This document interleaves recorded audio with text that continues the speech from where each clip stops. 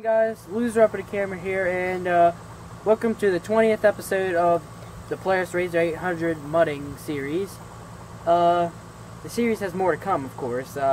Since those videos are kind of getting a higher view range, we figured instead of closing it off at 20, we should do a nice little time-lapse for 20, cleaning it up. There's some issues with the RzR, it's got some wheel bearing issues, so we're going to get that fixed on it, and we're going to clean it up today with this time-lapse you're about to see. Get the parts repaired. I'm not sure if that'll be in a video or not. And either the 21st or the 22nd video will be back on the streets mudding. Back on the streets mudding. Alright. So, without further ado, here's the time lapse, huh? Right. Alright.